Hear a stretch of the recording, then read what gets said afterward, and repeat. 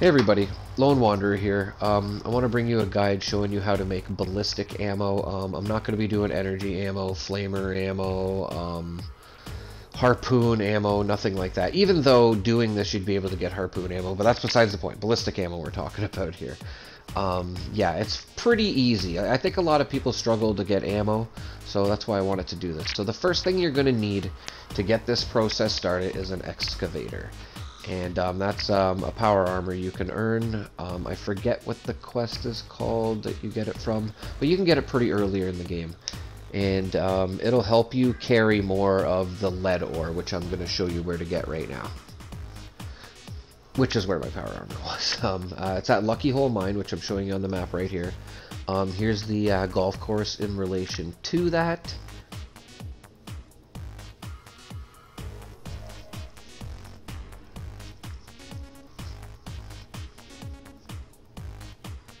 And once you get there, you're going to want to come up to this little airplane hangar, whatever you want to call it, and this is the door that you will be looking for. And that will bring you into the mine, where you will start collecting the ore. Do not forget to have your excavator on.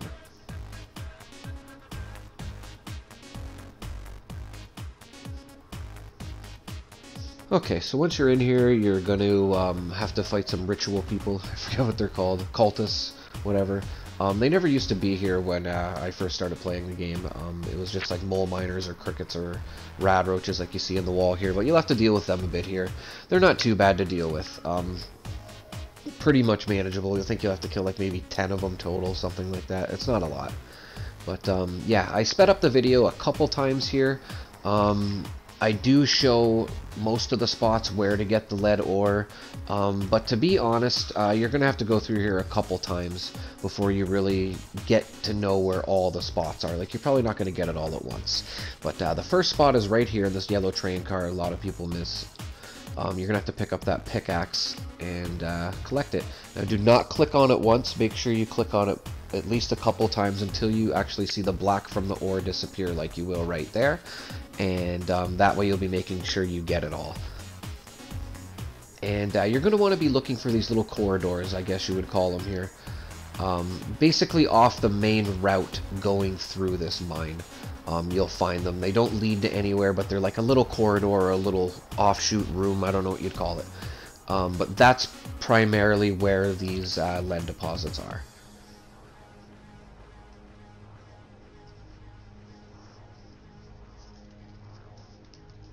And like I said, I did speed up the video a bit here, but I slowed it down pretty much at every spot.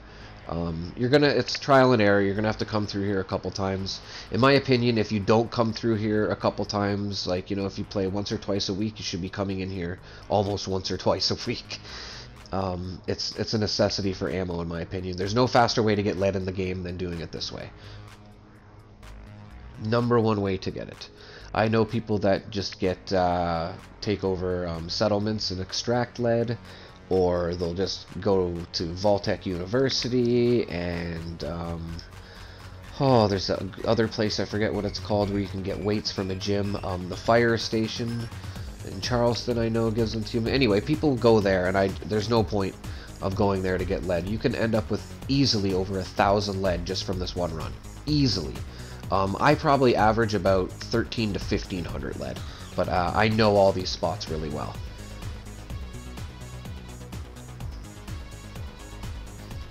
So yeah, this is where you're going to start seeing a bit of the crystal ore.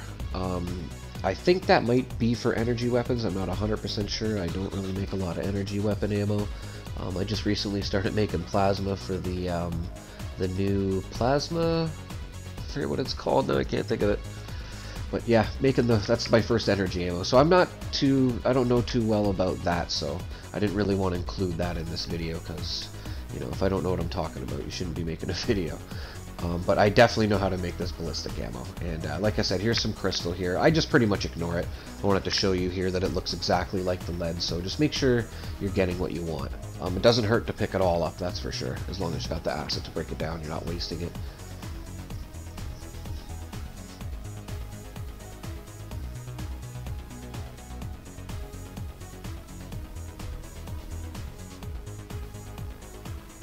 Okay, and then you're going to come into this room right here.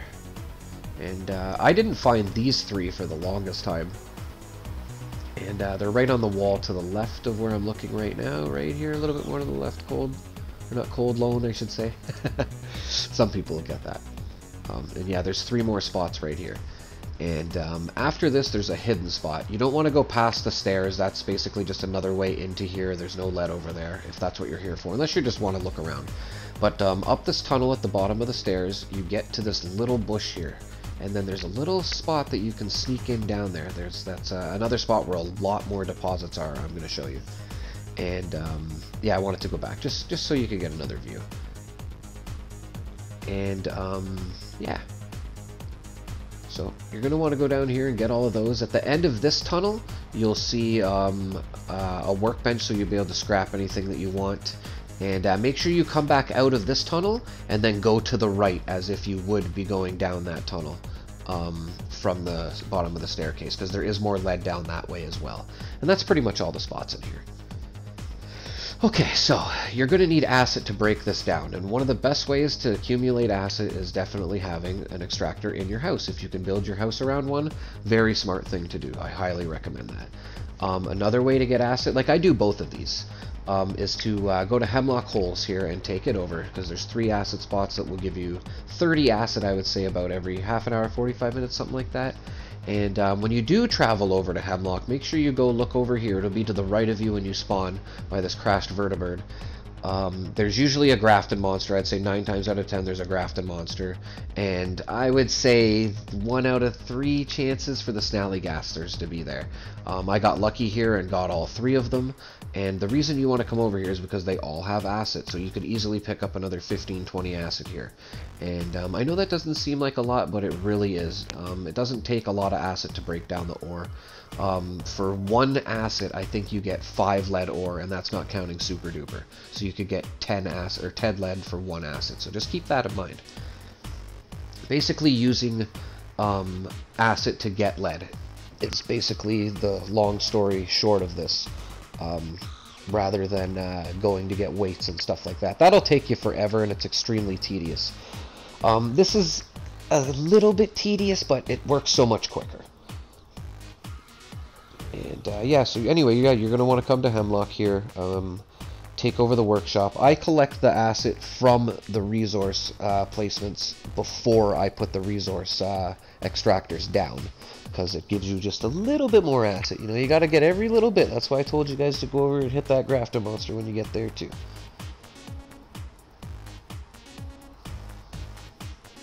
Acid, in my opinion too, probably is the most sought out after junk item. I think it's the most important, or the most useful. It's the gold of the junk items, if you will. So yeah, once you take over the workshop here, the quicker the better. Here, you're going to want to do this, because you are going to have to defend it shortly after taking it over, and I suggest just staying here. But you can get quick at this. I've honestly done this 100 times, so I'm very quick at it. But you want to put those 2 extractors down, connect them, put this extractor down, and I delete this crane here, whatever you want to call it, so I can put the generator right beside it to power it. Before you do that, or after you do that, I put a tall conduit here.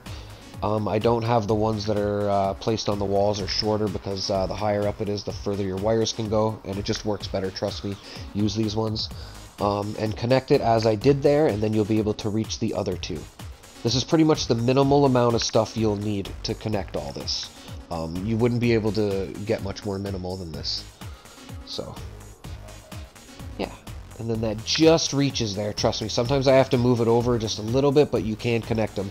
These 2 extractors as well, sometimes they don't want to connect, it doesn't want to let you connect a wire. Just try connecting the opposite one if it doesn't work, and it'll eventually work. It's kind of a pain in the butt. But after you defend it, like I said, you'll have to, right after you take it over, you shouldn't have to worry about it for a while. And I want to show you another great way to get acid here is Tanagra Town. And if you're not familiar with this area, be careful, because when you do spawn there could be a pretty big enemy, usually like a glowing Deathclaw. I see most of the time. I've saw glowing, or not, I don't know if it was glowing, but a sloth, Mega Sloth, and as you can see I have a glowing fog crawler here. So just be careful, because I fast travel there a lot. I'm like, yeah, I'm gonna go get some acid, you know, and I forget that those animals are there or whatever, creatures, whatever, and I'm not in a power armor. And I'm just saying, just be careful. So you're going to want to climb up to the top of this tree after you spawn there. Now, there's videos on how to do this, because this helps you get the Nuka Quantum Paint Job for your power armor. With practice, it's not hard to get up here. As you can see, I got up there pretty easy. I did fall, but it's pretty easy. Be in a power armor. If you fall, you'll die if you're not. And the reason you want to come up here is all these crickets that you're seeing here. And if you don't know, crickets have tons of acid. Every time you come here, you can get anywhere from like 30 to even 60 acid, easily. And that's a lot of acid. That's like hemlock holes filling up twice, you know what I mean, or more. So you definitely want to come here. It's probably the best way to get acid, in my opinion. And so the last thing you're going to need to make ammo, this is almost like an acid or a lead tutorial, I should say, breaking down lead tutorial. But yes, the next component you're going to need beside acid and lead is steel. Of course, you're going to need gunpowder too. I'm going to get into that. But the best places to come for steel are these three spots right here. West Tech and the place above it and below it, which is Huntersville and Satellite Array something, I think. So anyway, you want to come here and just kill enemies. Pick up all the guns. Energy weapons don't give you a lot of steel. They do, but they don't give you a lot of... They give you lots of components, but they don't give you a lot of steel. It's usually like 1 steel per charging laser pistol or something like that. And yeah, make sure you have the Scrapper perk on when you're doing this. I'm going to show you later as well. But yeah, just come to these 3 places. Kill all the super mutants. It's also great for ranking up. And like I said, make sure you're picking up all the guns, like knives, sledgehammers, rifles, that's the combat rifle and the sniper rifle, bazookas, not Gatling, well, you won't see any Gatling guns, but miniguns you will see. That's like 20-something steel when you scrap it with Scrapper on. And I'm going to show you here how much steel I get. So here's the last place as well that we go to. So this is all the steel that I accumulated as well from going to these 3 places. I cleaned out my junk on my person before I came and did this to show you how much you can end up with. So like I said, went to these 3 places. This is a good amount that you'll probably end up with, probably give or take, you know, 50, maybe 100. I doubt it. But I usually end up with this amount, which I'm going to show you soon. Good place to scrap is right here as well, too, in that little trailer. So, like I said, make sure you have a Scrapper on. It's under here, or here under Intelligence. I wanted to show you. It's only 1 perk. I actually just leave it on all the time. It's definitely one of those ones you don't have to have on all the time, but I do just so I don't forget. And then you're just going to want to scrap guns. Look at all the steel I'm getting. 18, 18, 18, 18, 9, 9, 9, you know, like, it's ridiculous.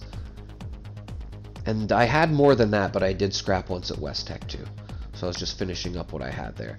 And I'm going to show you how much steel I have now. This whole process won't take you much more than an hour. So 820 steel I got from that little run. That's a lot of steel. You know, you could do this run alone in probably 20-25 minutes. So, you know, you're talking like almost 2,000 steel an hour.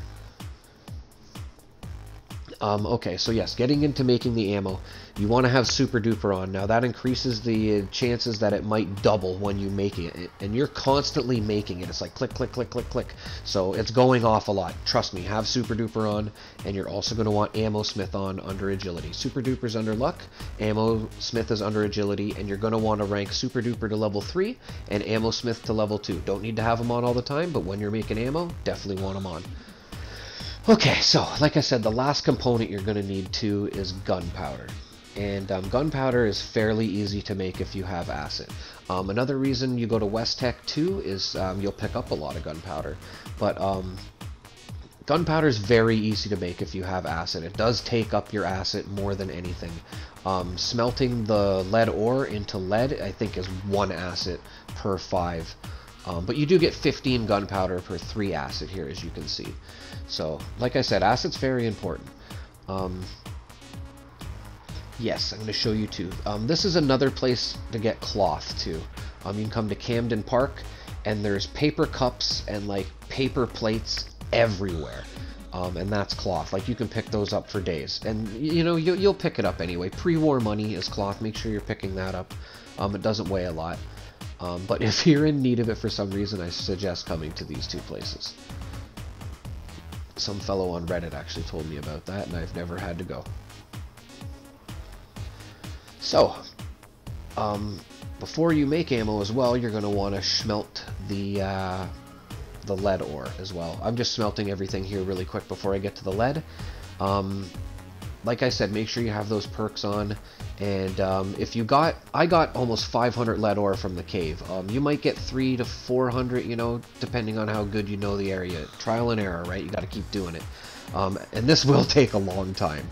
It takes about 2 or 3 minutes to click that button. Like, I think I had to click it here, I would say 200 times I probably had to click the button to finish smelting the ore. But you're going to be happy with all the lead you end up with. And I ended up with 1,500. So you'll get over 1,000, no problem. And that's going to be tons of ammo for you. Trust me. If you did everything I just said, you're going to get tons of ammo. Trust me. So here I am making gunpowder, and I didn't want to do that before. I wanted to do that before I make ammo, because it's not good to have it on your in your stash box, in my opinion. But as you can see here, I ended up with 64,050 rounds. And of course you're not going to end up with that much.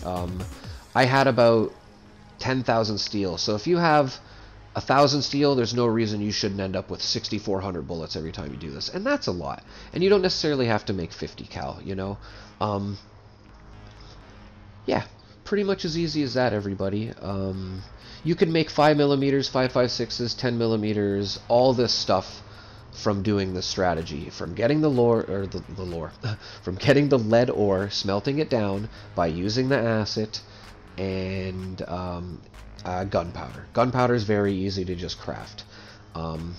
Yeah, don't be buying your ammo from vendors or stuff like that. Like, I don't know why people love 5.56s so much, other than the fact I guess it's currency.